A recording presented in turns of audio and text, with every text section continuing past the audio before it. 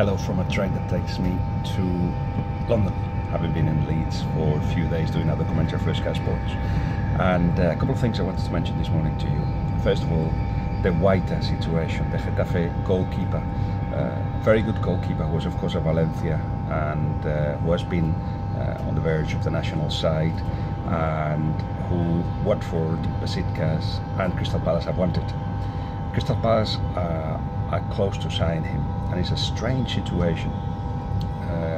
The contract that he has with the Spanish Federation says that he's got a buyer clause of 8 million euros, but a day later he signed a private contract with the club, with Getafe, in which he says if somebody comes with an offer of 4 million euros. Wakefield, we're arriving to Wakefield.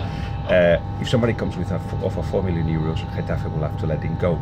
That offer's arrived is 4 million euros plus €1 that Palace has put on the table. So basically, Getafe wanted Guaita to announce directly to the president that he was leaving, and he did so, but after that still the president is asking for 8 million euros of his buyout clause.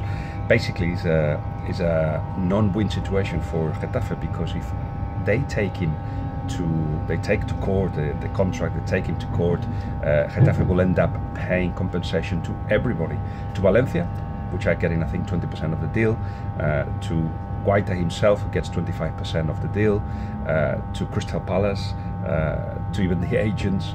So it looks like the only possible way really is for Guaita to go to Crystal Palace, but we'll have to wait on that, as Getafe are playing it tough.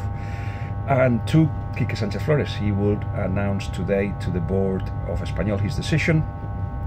I think, unless he's changed his mind in the last hour or two, I think he's going to say that he's leaving and that he's going to Stoke. It's a 5-year deal. Stoke CEO and other 2 members of the board went to Barcelona to convince him, and they did convince him. There's money to be put in this squad right now, there's money in the future. It doesn't matter if the team finishes in the championship, because they are all convinced that there is enough there in terms of finances, and with Quique Sanchez Flores, to push the team on.